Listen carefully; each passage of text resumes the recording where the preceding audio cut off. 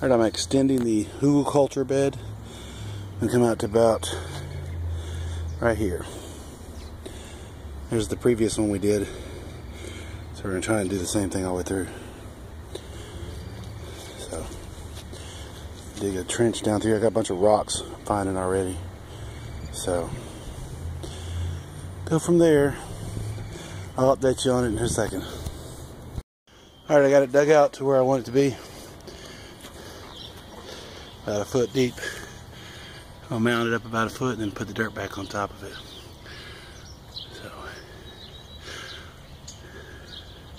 a lot of rocks.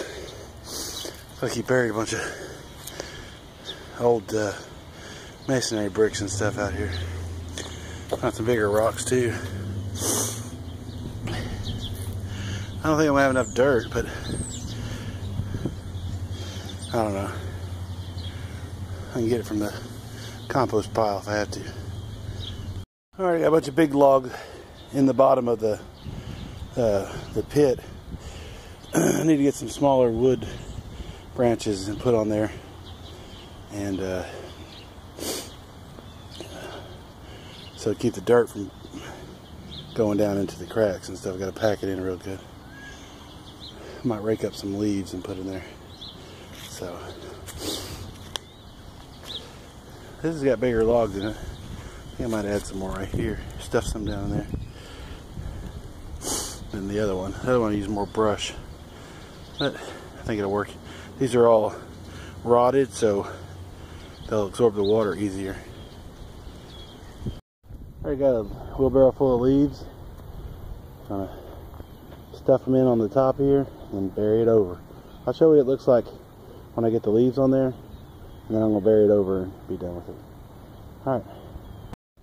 I got one layer of leaves on there. I don't know if you can see it. The light's kind of playing a optical on it. But I think I need to get another wheelbarrow full of leaves and put on there. Pack it in better. Alright, I think I got enough leaves on there.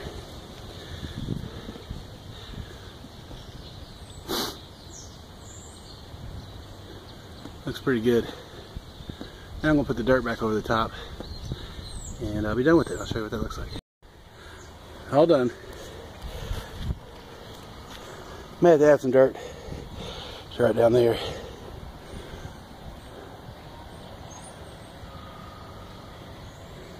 I'm out of breath.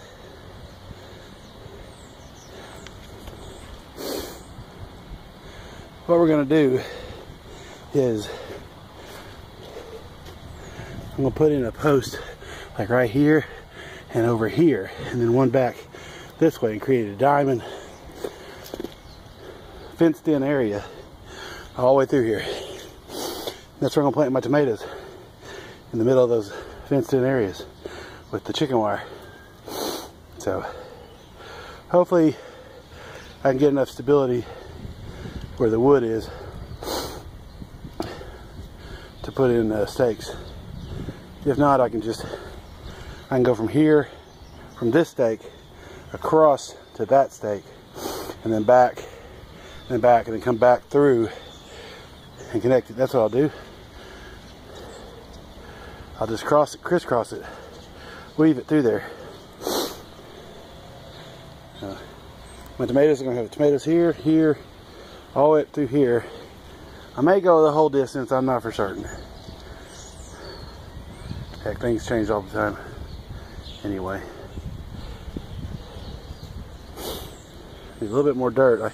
I put more wood in this one, but I put bigger pieces of wood in this one, so. Oh well, it's first time doing this.